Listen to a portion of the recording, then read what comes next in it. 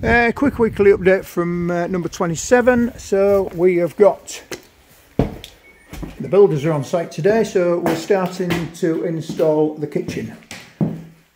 So that's just